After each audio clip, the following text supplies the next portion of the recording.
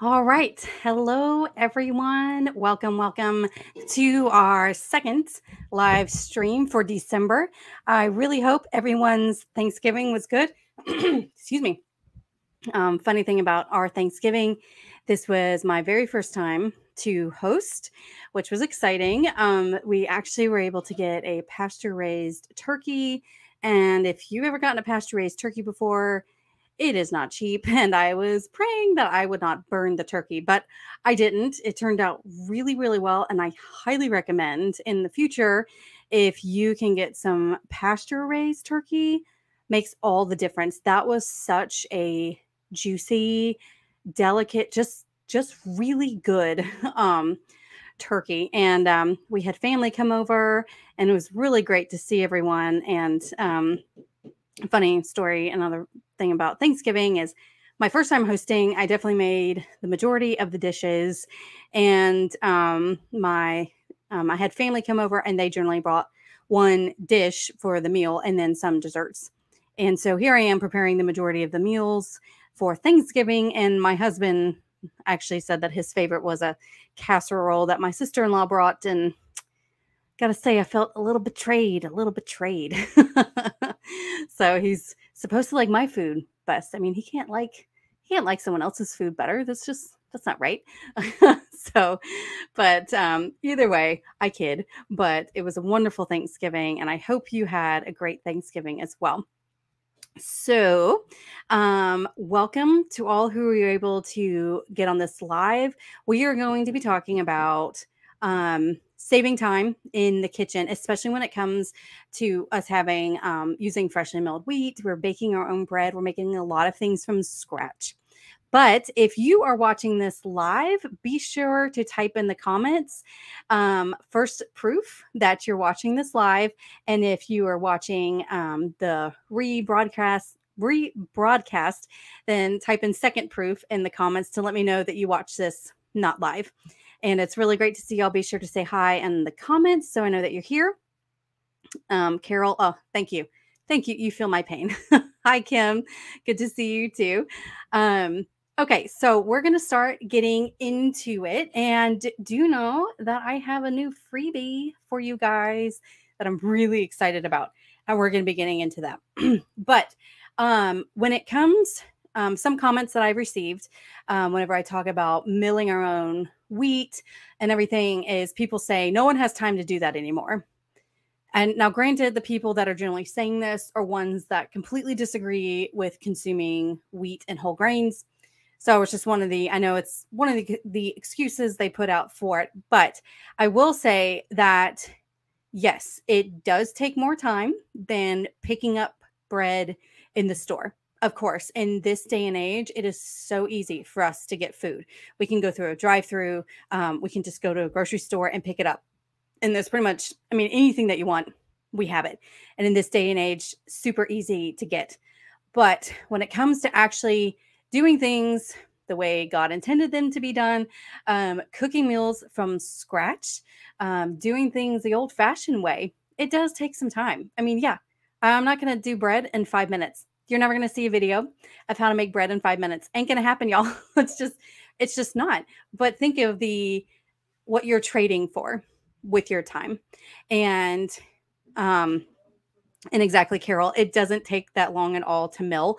I think many people think that we're milling our own wheat, as Sue Becker talks about, that they picture we're out back with a mule walking around some grain mill, which is just not the case anymore. We have modern technology, just like it takes way less time, or it's just easier to wash our clothes thanks to washing machines, dryers, things like that. We have vacuums instead of sweeping. You can maybe even have a robo vacuum that vacuums for you. And same thing with our grain mills. Our grain mills now are electric. You don't even have to have a hand mill unless you need to or want to. And it's just as simple as dumping the grains and you can walk away. I generally start preparing other things while my grains are milling to be making the bread. So that's definitely not a valid excuse that no one has time. You have time for what's important. Some tough love there. So just tough love from me to you. If it's important to you, you're going to make time for it. Simple. I mean, simple. So, but I am still going to share with you guys some tips that I've learned that I use. Some that I use, some that I don't because I don't have to, saving time. So you can consume those healthy whole grains, whether it's freshly baked bread, whole brown rice or the good oats, things like that. So we're going to be talking it. First of all, Carol has actually already given us one that you have a baking day. So for me, I am a stay-at-home homeschooling mom. I'm also part of Classical Conversations, in which I'm a foundations tutor. So that's a weekly co-op that we do. I do have that to prepare. I also have this YouTube channel, and I also just have a life. I have a life. And while I do call the kitchen my office because I do spend a lot of time in there, not everyone is home all day. Some of you may have a full-time job outside of the home. Others may just have other responsibilities. We don't participate in a lot of extracurricular activities. So our evenings aren't necessarily going all over the place. So with that, if that is your case where you generally are just super busy and not at home, have a baking day, as Carol said. So you can have baking days where you bake enough bread. Now, this does require some planning, so possibly like meal planning, so you know what you want, where you can make things, pancakes, loaves of bread, and you can either put it in your refrigerator or freeze it even so that you can consume through the week. And you're only baking one day. You're only dedicating one day. And people do this for so many things. Full on meal prep, cut up all your vegetables, whatever it is. Some people brown all the meat that they're doing for that week. So just dedicate a baking day.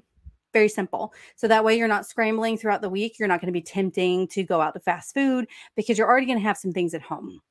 So thank you, Carol. We were on the same wavelength with that one. Now, another tip that I have is don't forget about your quick breads. There is nothing wrong with muffins, pancakes, cornbread. These are very quick breads. I mean, muffins you can have milled and on the table in 30 minutes, and they're delicious. I mean, just do some eggs or, whatever, if you're okay with just the muffins, whatever you're wanting to do. Don't forget the quick breads. Use them. Again, cornbread I can have on the table in about 35 minutes because I think it takes about 25 minutes to bake. But that's a quick bread. Just mill it, mix it, boom. There you go. And these still contain your freshly milled whole grains. So it's still very healthy for you, but it's not taking the time for your traditional loaves of bread. Also, don't forget that there are other grains like oats, rice, oats. Those don't take too long to cook. Same with rice. I mean, you can get rice on in about 45 minutes or so, a little bit shorter if you've taken the time to soak it. Or, rice cookers, crock pots, things like that. Use them to your advantage. We have these tools and they're wonderful. So use those tools. And again, quick breads. So that leads me to number 3, and that is to use your freezer. Carol's already stated this as well. We mentioned it in tip number 1 that you can freeze certain breads, not just your breads. What I actually do is I usually always have a gallon Ziploc bag with some freshly milled corn flour in it, because it does take a little bit longer for me to send the corn through my mill for cornbread. And so I usually keep some of that already milled in my freezer. So it is maintaining a good amount of the nutrients still. Where all that I have to do is quickly mill up some soft white wheat or whatever wheat I'm using, just mill that up. And then I already have the cornmeal. I just take that out, mix it up, cornbread. So you can also freeze that. You can also freeze some flour as well, if you do want that. So say, for instance, if you know that you want to make muffins, say it's Sunday and on Wednesday, we want to make some muffins, or you want to do it the next morning for breakfast, go ahead and mill that wheat that you need, put it in your freezer. it is going to help maintain the nutrients still. And especially if it's just the next day or so, you're going to be fine. But it saves you that little bit of extra time right before the meal when you make it. So freezer is your friend. Now, one thing about the bread loaves, if you're making my loaf, I've never done this because again, I don't have to, but I do know people who buy my bread or friends that I give it to that they go ahead and slice the bread. So if you do want to freeze your big loaf bread, you do want to slice it first, put it in the freezer, and then throughout the week, when you want some toast, just pull out a slice and toast it, and you're good to go. And talk about a quick breakfast on the go as well. If you can have just toast. I know not everyone can have that, but that's one thing that you can do as well. Okay, Savannah says, I assume you mean freeze rolls, but find after a month they do not want to rise. Yeah, certain things like I've never fully gotten a good dough where say with rolls or something like that, where I've put the dough in the freezer and then take it out so it can rise later. I've never successfully done that. I also have just not done it a lot because again, I don't need to. I'm generally home in some capacity. So, but yeah, that is one thing. It's probably, I can see after a month, they probably don't want to rise. I can definitely see that. So keep that in mind. It sounds like maybe a week or two. Do they still let us know, Savannah, if they still do fine after a week or two? But again, don't forget about your freezer. The big thing I use the freezer for are my pie crust. Whenever I make pie crust, I make about 4 to 8 pie crust and then freeze them because they will last a good while. And all I have to do is pull them out of the freezer, thaw them out for maybe like 20 minutes, 25 minutes or so, and they're malleable for enough for me to do because pie crust for me I feel like it takes a little bit more time to do all that. So whenever I do it, I make several and then freeze them in individual pie crust in just like a quart size Ziploc bag. And then I have pie crust. I did this the other day. I made pecan pie very last minute. And I already had a pie crust made. So I was able to pull that out. No problem. Okay. Carol, okay, we're getting clarification about the rolls thing. So Carol said I put some rolls in the freezer first time freezing the dough. Okay, so yeah, you probably could do cooked rolls in the freezer, but I don't know about the dough. Fourth tip I have is get you a bread machine. If you really want to do this and you love the fresh bread, get you a good bread machine. I do not have one. I don't have experience with one. However, I do know that the Zoarushi one is extremely popular. Kind of like the Cadillac of bread machines. So do know it is more expensive. If you can find it like on Facebook Marketplace or yard sale, I would definitely snatch one up. Again, I don't have one because I don't need one. I choose not to have one more appliance in my house. But if I was out of the house all the time, if I was working all day or things like that, all you have to do is just dump all your ingredients in the morning, turn it on, and then you have fresh bread when you get home. How cool is that? So again, another wonderful machine. I think I have the Zoarushi bread machine linked below. If not, I will link that after this video because I can't link it while live. So I will be sure to link that so you can see that below. But that is the really, really good one that I know people like. It's very customizable. So even down to like if you're in a more humid climate, that's important, or a drier climate or high altitude, you're able to make those settings you're able to tweak those settings to fit where you live. Otherwise, a lot of the cheaper bread machines, it's just one setting for all. So depending on where you live, it may not work out. So just something to think about. But again, if you're gone all day, a bread machine is wonderful because you get a loaf of bread and all you had to do is dump the ingredients in. Pretty easy peasy. Now, the last thing I want to talk about is introducing my new freebie. I'm so excited. So what I have been doing for years to save time is it always kind of annoyed me when I was in the kitchen and I know how to make bread. I know how to make muffins, cornbread, pancakes, all of these recipes I know how to make. but many times I would forget, okay, or just be confused. Oh, wait, oh, is that 1 teaspoon or 2 teaspoons of salt? Or, be a little bit hazy on the ingredients. And I'd have to stop what I was doing, leave my kitchen because my cookbooks are not in my kitchen, go to my office area, rummage through my cookbooks or my recipe binder, try to find it. And, it takes that time to do that. And so one thing that I did is, and this is kind of funny, I wish I had a picture of it, is on the inside of my cabinet. So if you open up my cabinets, there are so many recipes that are taped all over the cabinets because that allows me to just open up the cabinet door and I have my most used ingredients list for things right there. And I have a million sheets of paper.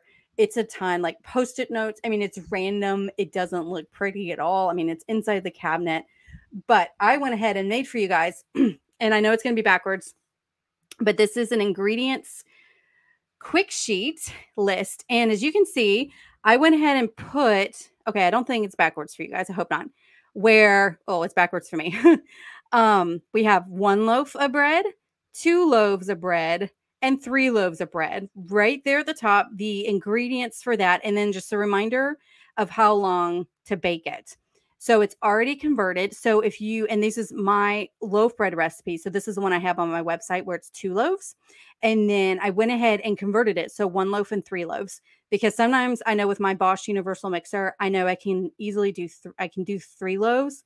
I can't really do more than that. So I went ahead and stuck with 3 loaves. You can always double and triple these if you want to, but I doubt anybody really would. So these are easy conversions for you guys. And then on top of that, I also included my cornbread, 1 dozen of muffins, 2 dozen muffins, and then my biscuits, my pancakes, and my pie crust. So it's 1 sheet. Again, it's not the recipe. So if you don't know what to do with these ingredients, this is not for you. Now on the download, and again, I'll go ahead and put that in here for you guys. Let me see, I have it here. It will also be in the description box below after this video stops going live, but I'm going to go ahead and put it in the comment section for you guys. Let me see here. Okay, let me see if that works. Yep, so there you go. And I've started for you guys. So that's where you go download. Now you are signing up for my newsletter to get this free sheet. If you're already signed up for my newsletter, that's fine. You can still get this. And if for some reason the download doesn't work on my grains calculator cheat sheet, it's I usually haven't had a problem with it. I've only had like 2 people message me for some reason they didn't get the download. If that is the case, just contact me. You can email me. It's going to be on the email that send it to you. But this is going to be great. I'm actually going to put this in a sheet protector because, believe it or not, I'm a homeschool mom and I don't have a laminator. Can I call myself a homeschool mom if I don't have a laminator? I don't know, but so I'm actually just going to put it on in a sheet protector and then remove all the random sheets of the recipes and ingredients and just have this along with some other ones that aren't on here that I use a lot, like my sweet potato pie recipe, things like that. So I hope this is very helpful for you. Again, I keep it just taped inside my cabinet. So, and it's above my mill and my mixer. So I just need to open up that cabinet door and then I have it all right there. And I can just glance at it as I'm adding ingredients in. It saves me so much time, especially if I'm wanting to, okay, now this time I want 3 loaves instead of 2. I don't have to take the time to convert that and calculate that in my head. I've got it right there where I can go from there and it saves me so much time. And I hope it saves for you guys as well. Thank you so much, everyone saying that they really like this. So I hope that this helps for you. If you have any questions about it, again, just let me know. In the download, you not only get this, but one of the pages does have links and to the full recipe with instructions, as well as the YouTube video I did with it. So if any of these you have no clue what to do, the ingredients, no problem. In the download, I've linked to the instructions and the video about it as well. So this is just for whenever you know how to do it, but you're tired of having to find where your recipe is, or you want to save time converting in your head. This is something that's really going to save y'all time. I hope you really like it. And I made it pretty. It's got, and I don't know if you can see, but it's got the pink and green. So it's a bit prettier than my random sheets of paper that I have. All right. So again, after this video, or if you're watching the rebroadcast, it will be in the description box below, as well as my grain calculator. That is still free and available if you haven't gotten that yet. That just helps you calculate how many grains you would need to purchase and keep stored up for your family for however long that you want to make sure you have a stockpile for. So something simple to help you with that as well. Okay, so now we're going to just get to any questions that y'all may have, and it looks like we do have some already. Let me see. Okay, we have Island Girl. Do you sift your milled hard wheat berries? I do not sift. The only time I do sift is whenever I'm going for a lighter baked good, like a cake, sometimes a cookie, and my biscuits. I definitely sift out for my biscuits. Now, in saying that, a lot of people, or not a lot of people, I have had some people concerned about sifting the wheat. I am not making white flour. I'm using some El Cheapo sifter that our great grandmothers probably used themselves. And so it's not taking out all of the wheat and germ. It's not. I would estimate I'm taking out maybe 10% of it. So you're still going to have a good amount of the germ and bran in there for your nutrition, as well as it lightens the flour as well. I hope that makes sense. So especially for my bread, breads, definitely I do not sift. My muffins, I do not sift. Only for my biscuits, things that I'm wanting lighter. It's why in old recipes that you may come across, like from your great grandmothers, where it specifically states, especially for cakes, to sift the flour. That's why, because way back then, they used to not have white flour like we do today. Okay. Also another question. What type of corn do you mill for cornbread? You can mill any sort of whole corn. I generally get the organic white corn, whole corn I get from Azure Standard. You can use a yellow corn, but not popcorn. I do not mill that for cornbread. So just a white or a yellow dried corn. I mean, it's very basic. It's not a specific type. Excuse me, guys. Okay, so Teresa asked, do you ever make pasta or egg noodles from home milled grains? I'm working on it. I have to say, I have attempted pasta once, and it was a huge mess, a horrible disaster. We're talking like eggs everywhere on my counter, because if you've seen how it's done, they say like, oh, just mound up the flour in the middle, drop some eggs in, and mix it up. Yeah, I tried that. I'm going to try it in a bowl next time, because that was bad, like really bad. So I actually do have wheat durum, the wheat berries of wheat durum, which is traditionally used. That is semolina that you find in pasta. So I do want to experiment more. Unfortunately, I do not have a pasta maker.